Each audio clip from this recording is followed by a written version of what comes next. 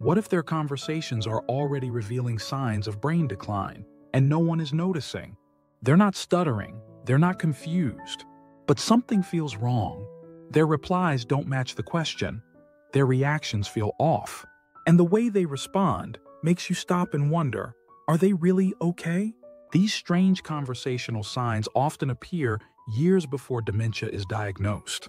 And if you're not paying attention, you'll miss the moment the brain starts to break down, not in silence, but in speech.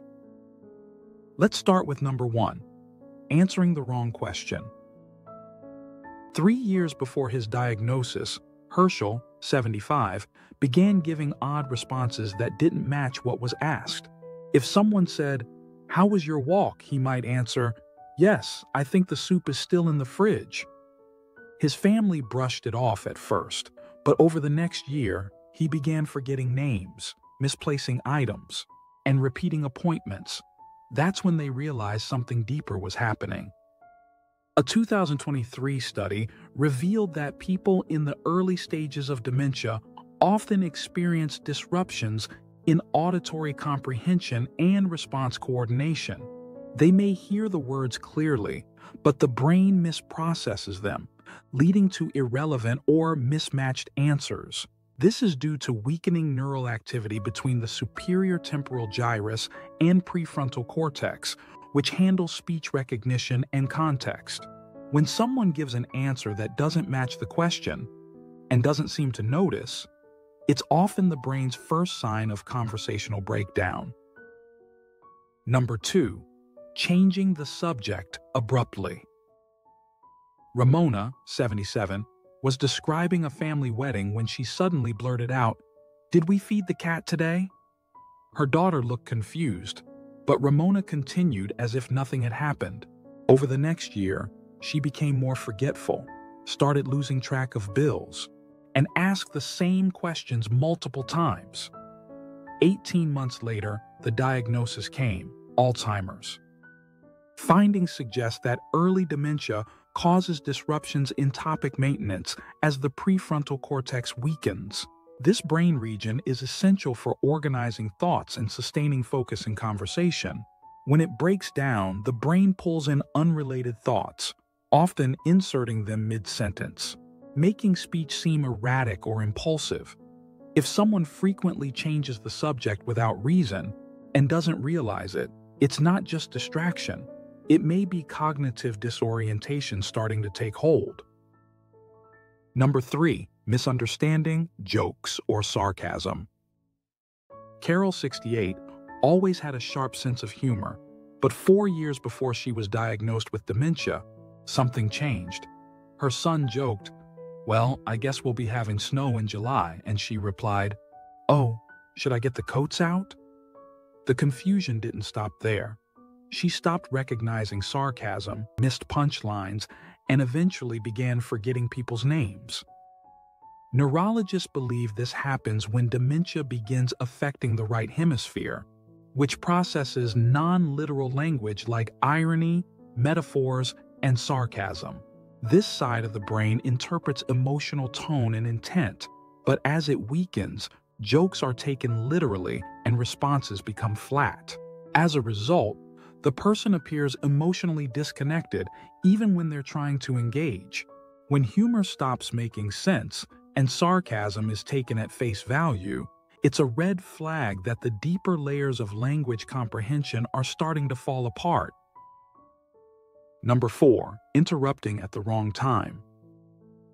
Kenneth, 70, had always been thoughtful. He never interrupted others. But 2 years before his diagnosis, he started cutting people off mid-sentence, blurting out random stories that didn't connect. Soon after, he began forgetting the names of friends and once got lost driving home from the doctor's office. Research shows that impulse control often weakens in early dementia as the frontal lobe begins to decline. This brain region helps track conversation timing and recognize social cues, like when to pause or speak. As that control slips, people interrupt too early or speak out of rhythm, unaware that their timing is off. Sudden impatience in conversation may signal deeper disruption in the brain's social regulation. Number 5. Laughing in serious situations. Grover, 72, began reacting in strange ways during emotional moments. When his wife shared news about a friend's cancer, he chuckled and said, "Well, that's life." It was disturbing, and the behavior kept happening. Over the following months, Grover also began forgetting where he parked, missing birthdays, and misplacing his wallet. 3 years later, he was diagnosed with early-stage dementia. Experts report that inappropriate laughter can stem from early damage to the right orbitofrontal cortex, a brain region responsible for emotional interpretation and social inhibition. As this area deteriorates, people may misread the emotional tone of conversations and respond in ways that don't match the situation. It's not humor. It's a sign that the brain is losing its ability to register what's serious and what's not. If someone starts laughing when no one else is, especially during somber moments, it's a warning that emotion and meaning are no longer being processed correctly. Number 6. Going silent mid-conversation. 67-year-old Francine was halfway through telling a story when she just stopped. She stared for a moment, looked around, and said, "What was I saying?" It became a pattern. She'd pause unexpectedly, lose her train of thought, then quickly change the subject. A few months later, she began repeating herself and forgetting simple tasks. That's when her family grew worried. She was diagnosed with Alzheimer's disease in just a year. Research confirms that sudden conversational silence is tied to early impairment in the working memory loop, particularly between the dorsolateral prefrontal cortex and parietal lobe. These regions help us hold thoughts in place while speaking. When they begin to fail, speech breaks down mid-sentence because the brain loses track of what it was trying to say. When someone begins freezing mid-conversation, then brushing it off like nothing happened, it may be the brain's first signs of losing real-time memory control. Number 7. Responding too late to what was said. Felix, 79, didn't react right away when spoken to. If someone asked, "Want some tea?" he'd pause, sometimes for 10 seconds or longer, and then say, "Wait, what did you say?" His responses were delayed, like being on a different time track. He was never like this before, once quick-witted and sharp. He now seemed to process everything in slow motion, as if his mind was struggling to keep up with the moment. Over the years, he began forgetting recent phone calls and struggling to remember dates. Within 2.5 years, doctors confirmed the diagnosis: early-stage Alzheimer's disease. Experts report that this pattern reflects a slowdown in cognitive processing speed, especially when early dementia affects the posterior cingulate cortex, which links memory and attention. The brain still hears the words but takes longer to decode, interpret, and respond. It's not hearing loss. It's a lag in how the mind is receiving and acting on information.